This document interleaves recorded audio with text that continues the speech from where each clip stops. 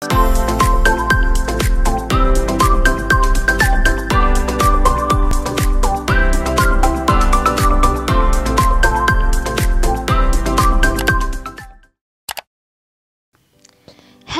there!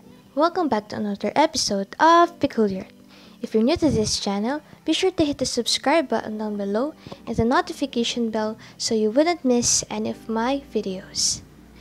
And if you want to take a closer look on my drawings, be sure to also check the links of my social media accounts on the description box. So, let's get started. If in the previous video, I showed you 2 hacks on how you could make realistic portraits, namely by using the method of tracing and by the use of grids, today it will be the opposite. Or today I will be teaching you on how you could draw starting from scratch, or in other words, freehand drawing.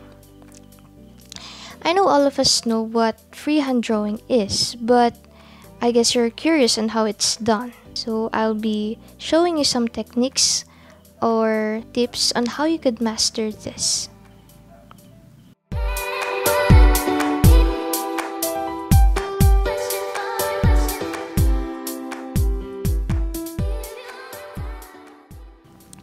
Tip number 1 is to analyze a picture. So today I will be drawing the leader of BTS, Rap Monster.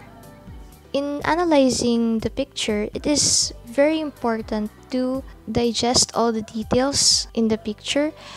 For example, how big or how small their eyes is, how pointed the nose is, and just stuff like that. Because the key to a successful freehand drawing is just to analyze the details. By analyzing the details, when drawing, you would make it more distinguishable.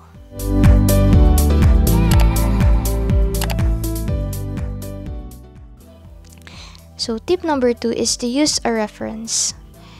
I guess there's a misconception about freehand drawing that when you do this, you wouldn't have any copies at all, but it's not really that way. Well, it's unless you really have a good imagination, you won't use a reference. But if you're a beginner and you're trying to learn how to freehand drawing, then I advise to use a reference first. So just take it easy. So tip number 3 is to use guidelines.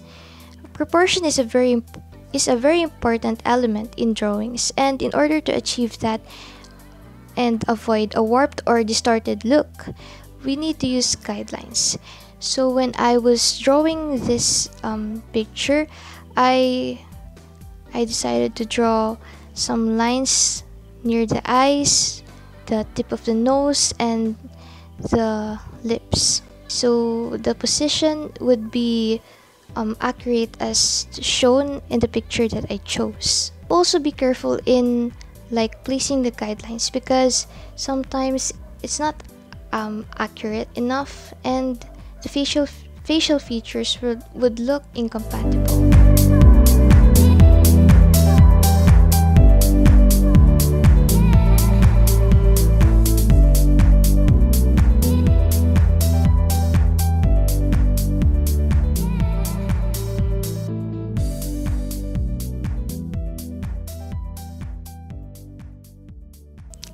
Tip number 4 is just to estimate. There aren't really other ways to do this rather than just estimate, because what we need to develop in freehand drawing is our sense of good judgment. And to have some sense of good judgment, I mean just don't look at the portrait that you're drawing. Look at the whole picture, especially your background, because when we tend to look at the picture only, the drawing tends to become smaller and it would just not look proportionate on the size of the paper. So for the shading part, this is just the same as my previous video wherein the hair is darker than the rest of the body, The skin must be the lightest, just like the hair. Avoid overshading, wherein the subject looks too dark, and if that happens, just erase and reblend. Shading actually depends on how much light there is, so just imagine there's a light source and you'd be good to go.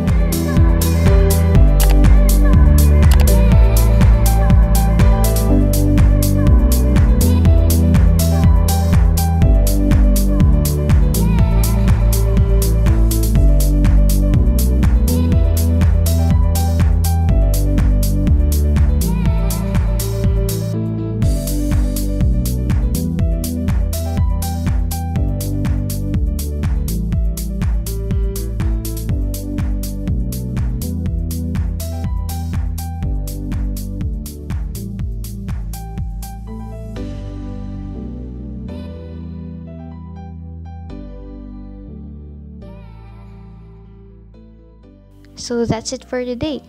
If you like this video, please do give it a thumbs up and comment down below and tell me how it went. Thanks for watching. See you next time.